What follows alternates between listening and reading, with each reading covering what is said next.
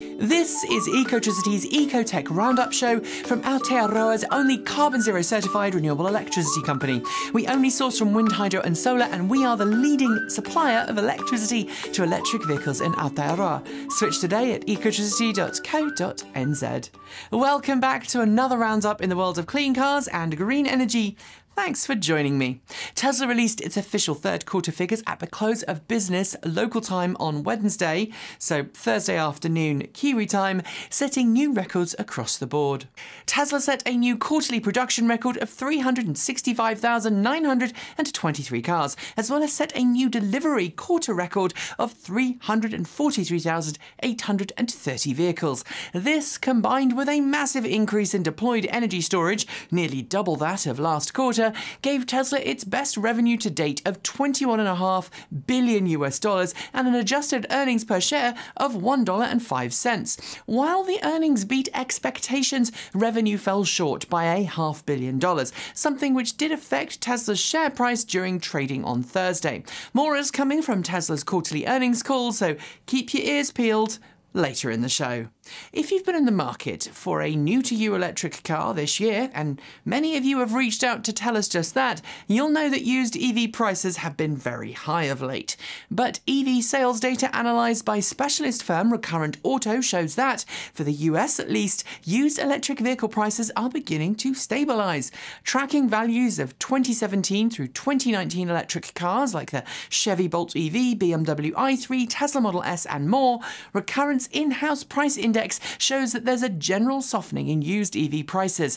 While prices are falling, just as used internal combustion engine car sale prices are falling, the rate of decline in used car prices is slower for EVs than ICE vehicles. With the new US federal tax credits, including incentives for used EVs, expected demand for used EVs to remain higher than in previous years.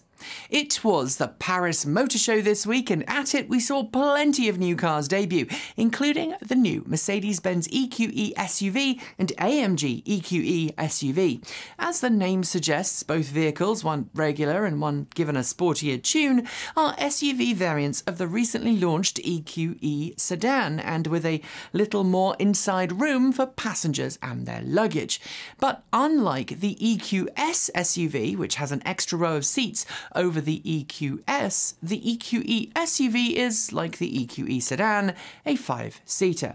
With over 30 pages of press material for these vehicles alone, I can't go into everything detailed, but I do know that it will be offered in rear-wheel drive or all-wheel drive configuration, come with plug-and-charge, 170 kilowatt DC quick charge capabilities, and a very high-end price tag.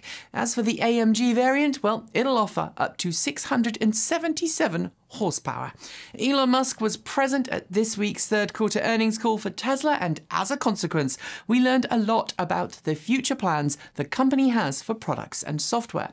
And during the call, Elon Musk dropped the bombshell that Tesla won't be getting regulatory approval for its full self-driving software before the end of this year, meaning it'll be next year at the earliest before it can flip the switch on FSD and take it out of beta. While it's bound to disappoint owners and fans alike who had hoped Tesla would be able to jump through those regulatory hoops and make Elon's promise come true, those who've been following autonomous vehicle regulations will be able to tell you that, right now in the US at least, there's not a real framework for defining autonomous vehicle operation. For now then, I think level 2 is about all I think we'll get. The rest is still tied up in red tape. At the Paris Motor Show this week, Stellantis showed its first ever all-electric Jeep in the form of the Jeep Avenger, a two-wheel drive B-segment crossover, that's subcompact. While the design is unmistakably Jeep, complete with flared wheel arches, decent ground clearance, off-road modes, and Jeep family grille, the spec sheets aren't very impressive, especially for a car that will launch as a European market 2024 model year vehicle. With 115 kilowatt motor, powered by a 54 kilowatt hour pack, Stellantis says the Jeep Avenger will manage 400 kilometers, 249 miles on the combined WLTP cycle. Real-world figures will be about 80% of that. Jeep also unveiled a concept all-wheel drive electric Avenger, but said nothing of its specifications, at least Not yet. While the European auto industry was all in Paris this week, GMC surprised everyone by revealing a new electric vehicle for the US market, the Sierra EV Denali. Built on the same platform as the Hummer EV and the Chevrolet Silverado EV, the GMC Sierra EV Denali is an all-electric pickup truck that's designed to appeal to luxury truck buyers who don't want an over-the-top machismo vehicle that's found in the Hummer EV or the weekend outdoorsy vibes of the Silverado EV. Thanks to the Ultium platform, it has 800-volt battery technology, up to 350 kilowatts DC quick charging, and all-wheel steering. That does include crab mode, as well as 400 miles, 640 kilometers of range per charge. GMC also promises that you could run your home for at least 20 days off the truck, but that feels like a stretch. Pricing hasn't been released, but as it's a Denali, it will be expensive. For a long time, Tesla talked up the idea of making affordable $25,000 cars for the masses. But in recent years, that idea has taken a backseat, replaced instead by pursuit of robo-taxis, ramping up Model Y production, and more recently, Optimus. But during Wednesday's earnings call, Elon Musk announced that the engineering team at Tesla are now starting work on a next-generation electric car platform that he says will cost about half the price of the current Model 3 and Model Y platform to make. This vehicle, he said, would make it possible to build smaller-sized vehicles, resulting in a more affordable price tag for customers, since the next-generation platform being promised would cost a lot less to produce. I would love to see a more affordable Tesla come to market, but history doesn't bode well when it comes to Tesla delivering on its low-cost car promises. Kia has officially priced its mid-cycle refresh of the Kia Niro EV for the US market, and while the vehicle gets some welcome tweaks, its sticker price is a bit high. The entry-level Kia Niro EV Wind starts at $40,745, which includes $1,295 of destination charges and fees, and features 17-inch alloy wheels, automatic LED headlights, heated mirror, automatic wipers, privacy glass, and a power liftgate. Meanwhile, the more expensive Wave trim adds fancier headlights with fog lights, power folding mirrors, sunroof, and power-adjustable passenger seat, plus heated steering wheel and vehicle-to-load inverter. It commands a starting price of $45,745, again with delivery charges and fees included. But the big issue here is the fact that the Chevrolet Bolt EUV costs far less. That said, I would argue that the Niro EV is a far better car.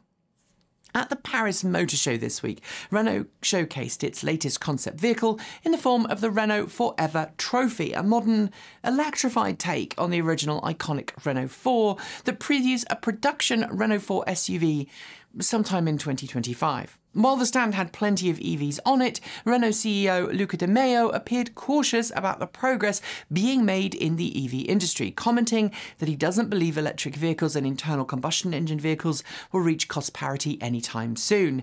He cites rising prices for raw materials used in EV battery packs, not to mention ongoing parts shortages. While the industry had predicted that the cost per kilowatt hour for most battery packs would fall by $100 within 5 years, that hasn't happened across the board yet. I hope he's wrong though, because time is running out for that particular transition. Looping back to Tesla's quarterly earnings, another big piece of news from the earnings call, and look, there's plenty that we don't have time to cover today, was the fact that Tesla is aiming to produce 50,000 Tesla semis per year as early as 2024. If Tesla manages it, it would leapfrog much of the big rig competition, as many mainstream truck companies making electric trucks are producing a fraction of that number at current time.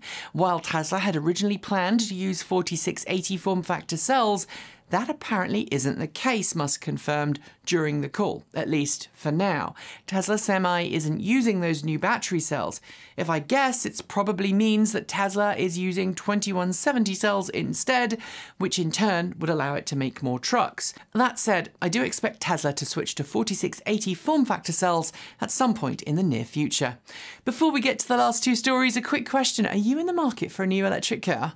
If you are, and you live in Aotearoa, you should totally check out our very own buyer's guide at ecotricity.co.nz. It is packed with all the information you need to pick a car that's right for you and includes plenty of details about charging providers you can charge up with, cars you can buy, incentives you can get, and of course, how to get clean, green, renewable power at home. So follow the link below and start your journey today. Unless you've been hiding in a cave for the last few months, I think it's impossible not to notice that the politics in the UK have been a little wonky of late. The actions of the current government and the just resigned Prime Minister Truss, who this week broke a new record for being the shortest term PM in history, has caused the UK economy to go into freefall, which when you combine with Brexit means companies are fleeing. This week, Mini confirmed it would be ceasing production of the all-electric Mini models in the UK, choosing instead to shift production to both Germany and China. The reasons? Well, while BMW executives were diplomatic about the move, stating the company felt the original Cowley plant, where the very first Morris Minis were made, isn't geared up for electric vehicles, I cannot help but think that the actions of the UK government are to blame. What say you? And finally, at CES 2020, Kate Walton-Elliott and I got to see the Manta 5 XE1, a hydrofoil electric human hybrid that was unlike anything that we'd seen before, and Kate got to try it because I fell off a stage and I wasn't in a safe place to ride. She also fell off a fair few times.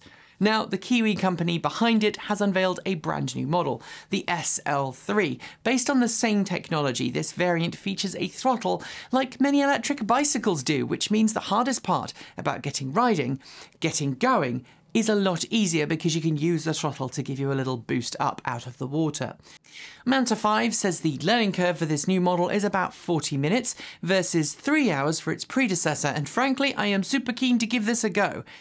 Just don't expect this to be electric bicycle cheap because the previous model was about $8,000 but compare that to, say, a jet ski, and I think it's super affordable and a lot better for your overall health and fitness. And on that note, we are done for today. But before I go, do make sure that you have hit the notification bell so you don't miss out on the latest in EV news from this channel. And if you haven't already switched, why not switch to Aotearoa's only carbon zero certified renewable electricity company? It is super easy to make the switch, and in doing so, you will help wean the nation off dirty energy and onto clean, green power that will keep the land beautiful for generations to come. I'll be back with more awesome content very soon, as will the lovely Gavin Kiwi EV Shoebridge, and I'll be back here next weekend for our usual roundup show.